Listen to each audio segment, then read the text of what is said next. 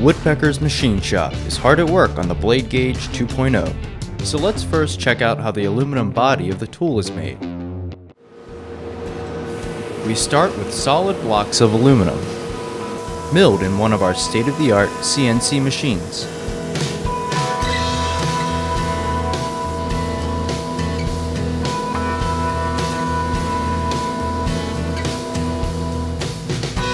The milled bodies are then checked by the operator for tolerance.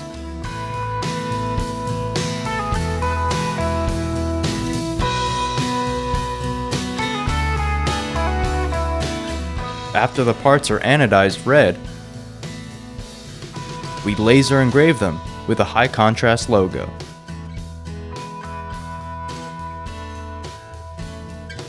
On the other side of the shop, we're laser cutting the stainless steel blades.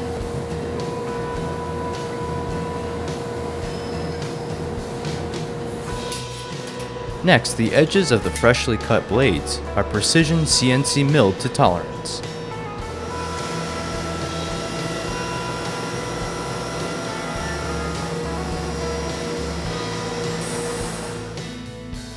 And hand inspected by the machine operator.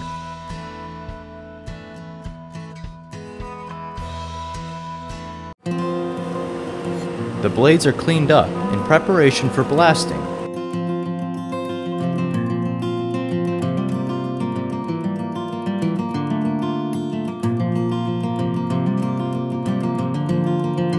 Which gives them our proprietary satin finish. The blades are then passivated to further protect the tool from corrosion.